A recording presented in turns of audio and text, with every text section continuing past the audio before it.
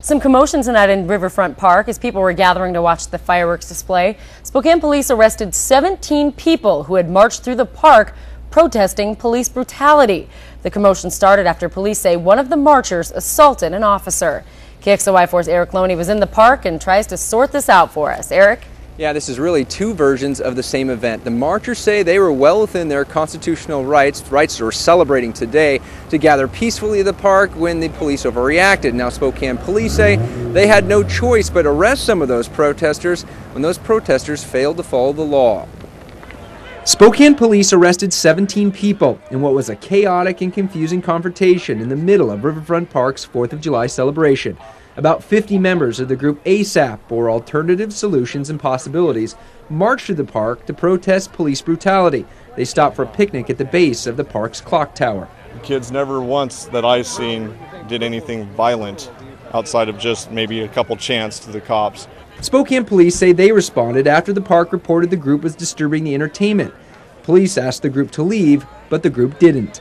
They were getting really close to us, and a kid stood up, and he tried to make his way around the cops since they were pretty close, and he kind of brushed them with his shoulder, and they just threw him on the ground. Police described the contact as much more than a brush. As described to me by the officer, he got basically a shoulder or bumped into, and then at one point basically a hand up on his throat, deliberately grabbing his throat. After 2 arrests, police say they asked the group to leave again, and it didn't. That's when police made 15 more arrests for failure to disperse and trespassing. Our hand was forced. We did everything we could. It almost looked like they wanted to get arrested or something. Steve Lester watched the chaos from the crowd. Most of the people thought they were ridiculous. Yeah, people are here to enjoy the fireworks. They didn't want to see some anarchist demonstration. But the protesters say the arrests and the confrontation were unnecessary.